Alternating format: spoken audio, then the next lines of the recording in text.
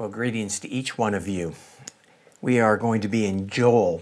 Think about the fact that Jesus quoted things from Daniel. Jesus quoted things from Joel. These were real people that had real lives hundreds of years prior to Jesus walking on the earth. And they were acknowledged as prophets, and their writings are validated by the person of Jesus Christ. I think that's awesome. I think that's such a great thing to know. I mean, Jesus goes all the way back to Genesis and validates things. Jesus validates so much of the scripture just by what he says and the things he quotes. And I just think that's powerful for us to know, because there's those of a liberal mindset in their theology that would undermine the veracity of Scripture. And I struggle with that because I believe that the Bible really is, I struggle with their views of it. I find it not good. They're great minds, but they're not thinking right. In other words, intellect isn't what it's all about. We need to know God, and we need to have faith that God is able to do things. Well, Joel is also quoted, but I want to take something here out of verses because we can only really grab a one Devo. So this time through, we're just grabbing chapter 2, verse 25. It says, "So I will restore to you the years that the swarming locust has eaten," the crawling locust, the consuming locust, and the chewing locust, "my great army which I sent among you. You shall eat in plenty and be satisfied, and praise the name of the Lord your God, who has dealt wondrously with you." What a great word. "And my people shall never be put to shame. Then you shall know that I am in the midst of Israel. I am the Lord your God, and there is no other. My people shall never be put to shame."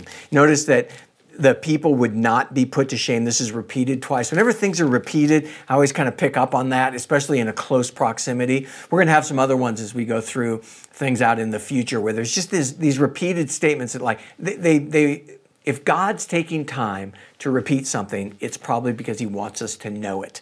So, when we first come to the Lord, our lives are oftentimes in disarray. There have been things going on where God's allowing things to happen in our lives to get our attention so that we would turn to him. I oftentimes joke, when people that don't know God but know that I know God, and their friends and different people I know or people I work with or whatever, and I tell them, "Well, I'm praying for you," and then their lives just become difficult, and every time they turn around, they're bumping into a Christian, and they're trying to, they just can't escape it, and they'll come to me and say, "Would you please stop praying for me?" And I say, "I just can't," But because, you see, this is the thing. God oftentimes will allow things, just like he did with each of us, to become difficult. Don't interfere with that. Just keep praying for them. They would see God for who he is and see the world and the enemy for who they are. And so here we see that when we first come back to the Lord, basically God has a way of making up for lost time.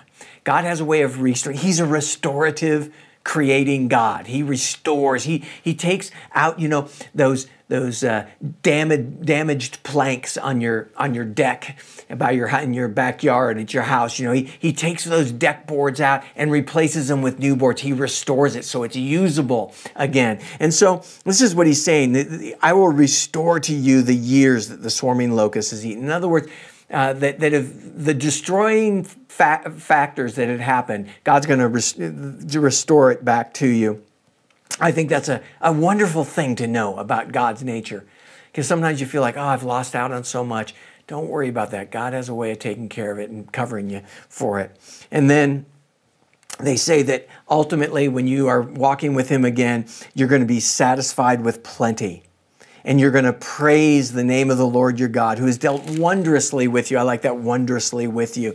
"And you shall be my people and never be put to shame." And I like this, that then we will know that we know that he is our God. That's all that this is all about. It's just knowing him and knowing that he is our God. And the thought that he knows us and that he has us safely tucked in his hand is a wonderful truth. Enjoy that today. God bless you.